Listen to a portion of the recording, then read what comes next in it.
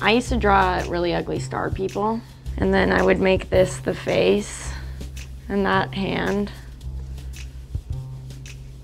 and put shoes on him and maybe some hair, and voila, the artist began.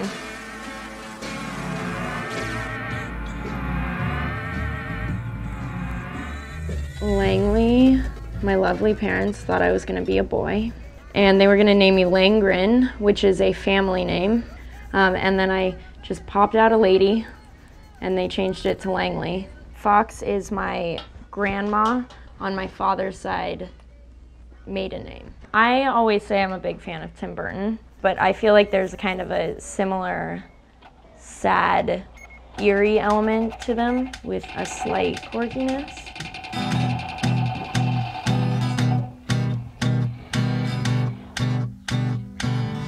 Oh, David Bowie. I was wondering where he went. I think he needs a chair. I think I was gonna make his chair into a tree. This usually is like the notebook that I would just take on trips. These kind of things, when I'm not looking at something, I just usually start out with an eye, and I probably drew half her face and then drew the other half of her face, and it just got weirder progressively. That I drew in Paris. That I also drew in Paris. That's with pen. That's another doodle. Those are weird doodles. I did that on a plane.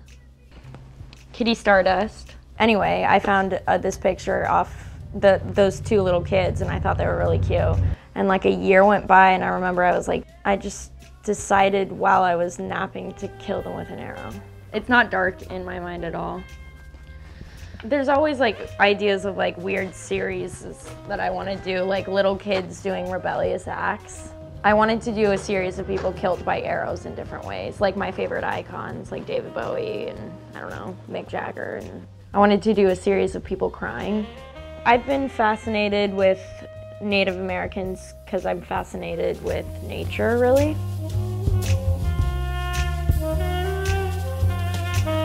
That means keeping away evil spirits in Native American. Dots, this was my first tattoo. It's just lines, which was for my mom, dad, and sister. I have dots here, I have dots there, I have a question mark here. This one is with my dad and I, or these both are actually. I drew this for Christmas for my dad, and then I drew this for us, and it has a little Z, because he goes by Zemo, and a little L there.